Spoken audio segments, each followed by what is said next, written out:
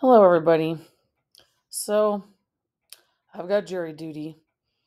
So instead of finishing our Kant lecture, we're going to still talk about Kant, kind of.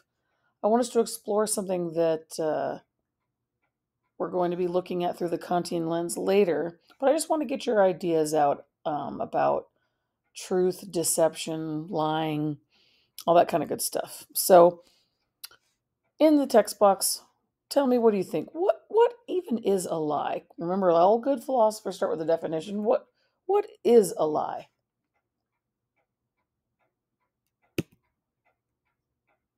Can you lie to yourself? What do you think about that?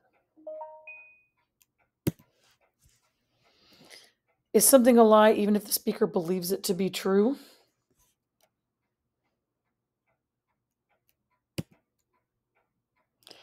Is an exaggeration a lie? Explain why you think so or not. Is it a lie even if the listener isn't even interested in hearing the truth? Can a lie be true in a way? If so, how so?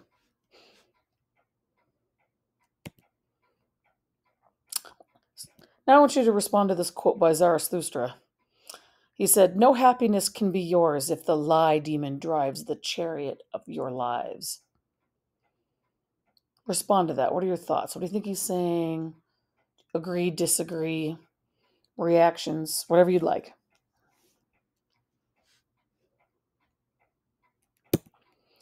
Here's another one from the Bible I'd like you to think about. A righteous man hates lying. Do you agree, disagree, thoughts, feelings, reactions?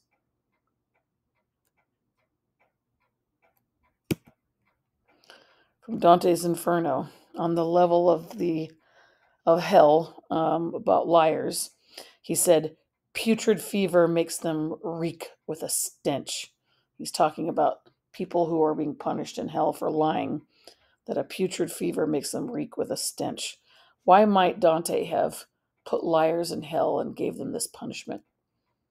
Do you agree that that's a fair punishment? Or what do you think he's trying to metaphorically say here? Because he always thought there was a kind of symbolic, metaphorical kind of punishment fits the crime. How might a putrid fever that makes you reek with a stench somehow be connected with what lying is?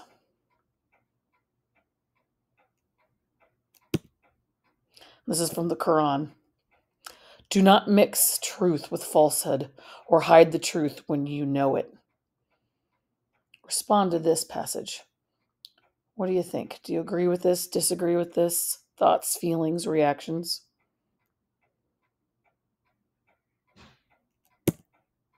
This is from Dostoevsky's Brothers Karamazov. He said, abhor dishonesty, any kind of dishonesty, but above all dishonesty with regard to your own self. What do you think he meant by that? Do you agree, disagree? Thoughts, feelings?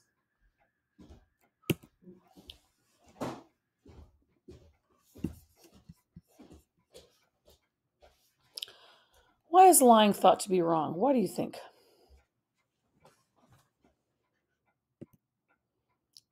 Why do we value truth?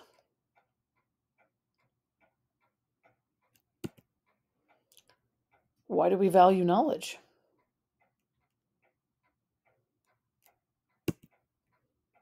Is the purpose of speech to exchange truths?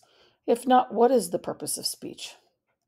Or what else could it be besides exchanging truths?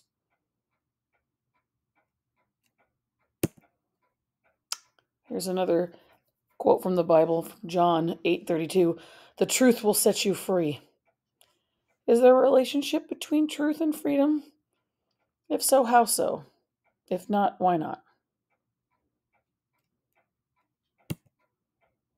Is lying harmful? If so, how so? If not, how not? Are all wrong actions harmful?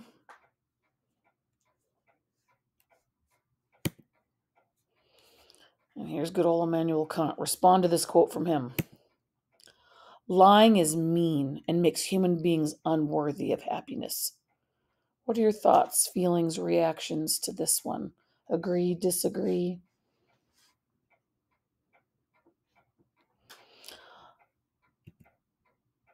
All right, everybody. And why did we do this? Because we will talk when we get back from the break about what would Kant do about lying.